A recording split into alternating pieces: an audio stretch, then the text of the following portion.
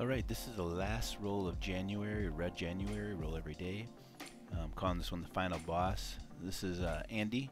He's one of the instructors at Freeform. And we're just getting in the last roll. It's February 1st, but I wanted to get in the last roll with Andy. And I didn't come in Tuesday, so Andy's not there.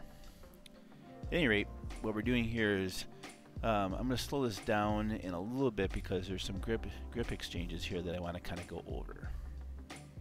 So you'll see Andy get this knee shield where he's keeping me from pressuring into him. He keeps his left leg on my chest. And what I want to do is I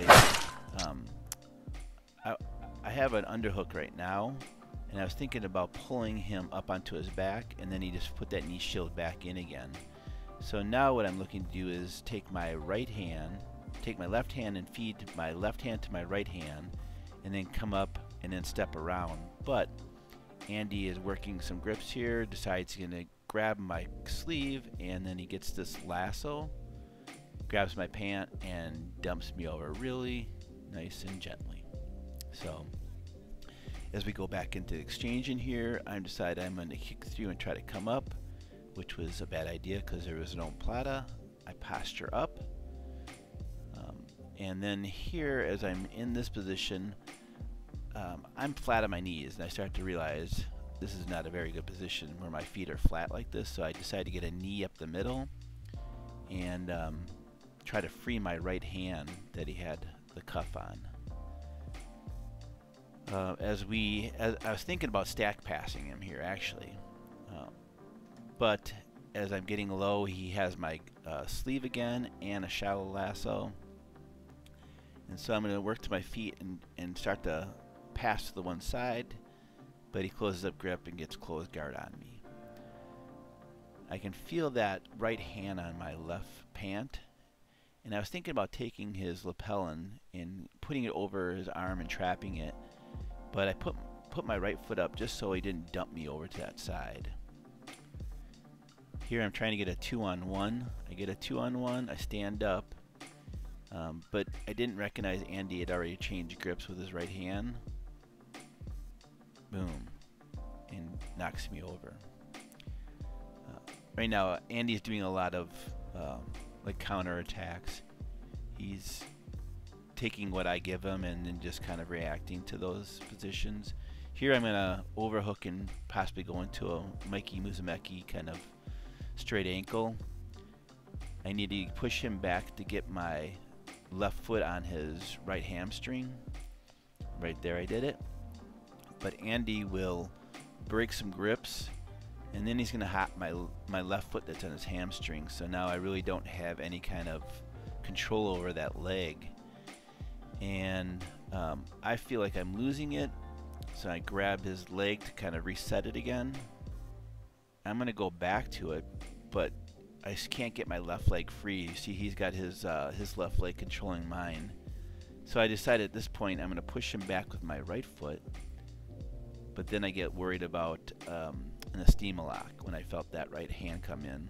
So I decide from here I might try to pull that leg and go into a knee bar, but he retracts that leg back, and then he steps over, and we get into a neat little position here. Let's rewind that. Where the bad position here is I'm facing one direction. So as he steps over, comes back and refaces me, my whole body is facing one direction, which allows him to take my back pretty easily.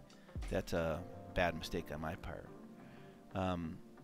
Andy here went for a back take, I hopped the leg, and now we are in this position where I felt like he was working an arm bar, but what I've done is pushed my body over his left leg.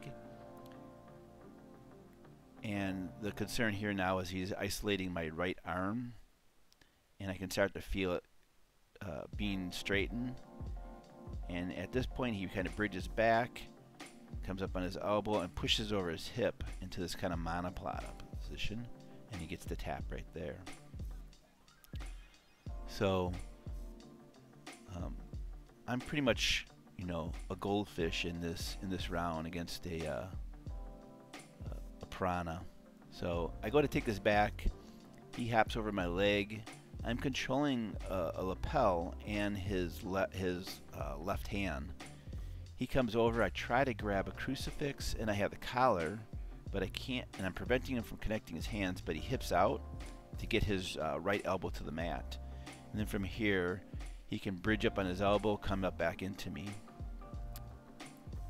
I realize I need to get off my flat back, and so I go to come into him a little bit. I was hoping to get a half guard to work some guard positioning, but that didn't happen. I felt like there was a guillotine coming on, so I tried to off balance him in here. As soon as that hand came in, I tried to act like I was going to roll him to off balance him a little bit. Meanwhile, I was trying to step around him with my right leg to then roll him. But Andy's keeping a really good position. He has great base with that right hand.